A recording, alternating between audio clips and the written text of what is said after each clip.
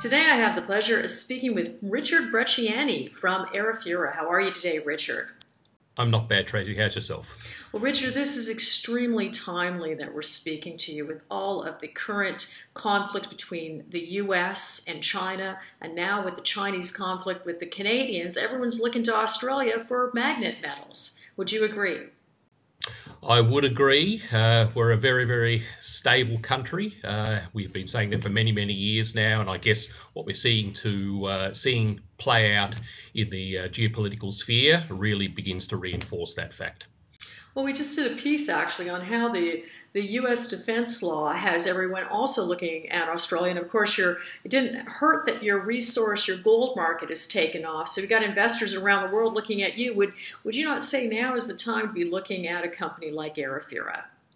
I think it is. We're dealing in a sector that is really starting to grow in the magnet space. Of course, our rare earths going to magnets.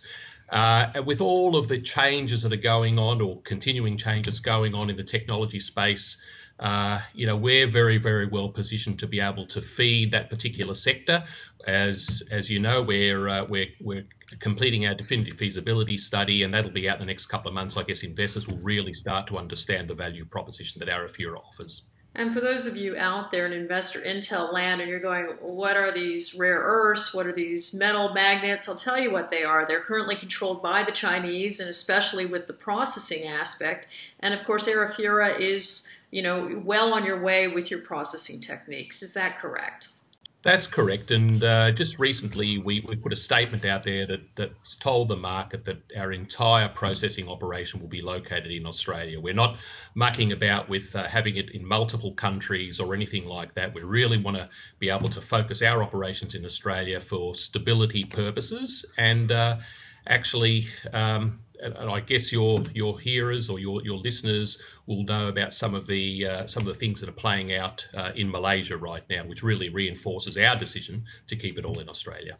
Well, I was trying to find a way to ask you about Lynas, so let me just ask you about Lynas. We were all surprised to see that production had been shut down, because aren't they the only other, magnet material producer outside of China right now, Richard?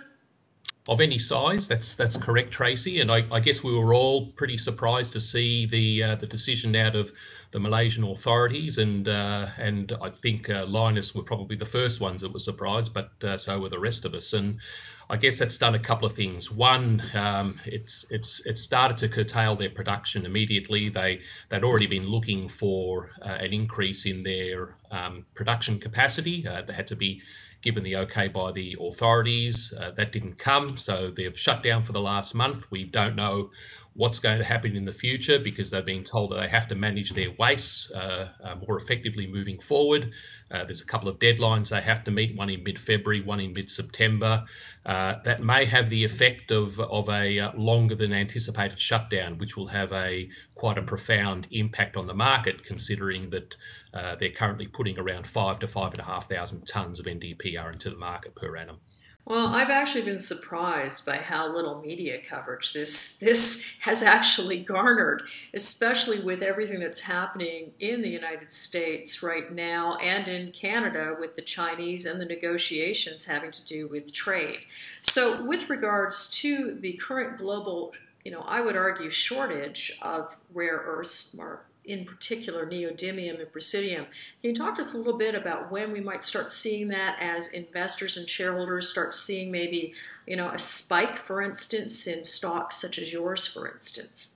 Well, let's hope that it's not just a spike in our stock, but something that brings us up to a higher level for a prolonged period of time, Tracy. We've seen enough spikes in the past in rare earths that have really scared a few investors away, and we don't want to see that happen again. But look, I think with our definitive feasibility study coming out fairly soon, investors will understand our investment proposition very, very shortly. I think they'll be quite comfortable with the results that we put out there, and with the uncertainty sitting out there in the market in terms of supply coming from Lynas, for example, and also burgeoning demand from the customers of magnet manufacturers from Japan and China. I guess there are very, very bright days ahead for the NdPr space, and in particular Arafura.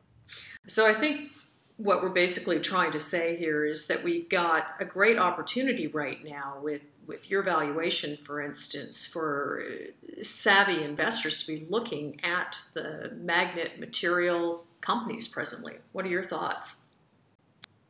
I think it's high time that people came back into the sector. We're probably not seeing enough of that at this point in time, and we're riding off the back of lithium, cobalt, or the battery side of things, and of course the motor in an electric vehicle is what drives the vehicle along. So really, it's only a matter of time before investors begin to understand that investment in lithium and cobalt for batteries is exactly the same as investment in the permanent magnet synchronous motor of an electric vehicle. One needs the other, so an increase in one part of the sector should lead to an increase in the other. Well, I'll tell you, it's a real pleasure to speak with you today. Thank you for joining us. My welcome, and you're welcome.